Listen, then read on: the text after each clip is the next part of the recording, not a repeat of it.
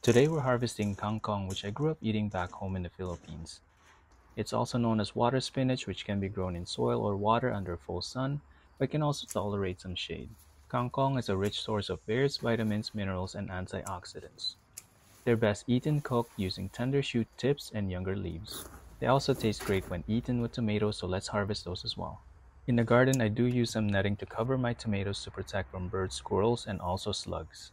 However, this doesn't stop the squirrels from taking a bite, so we do have to harvest our tomatoes before they're fully ripe. From micro to full-size tomatoes, we plant them all over the garden.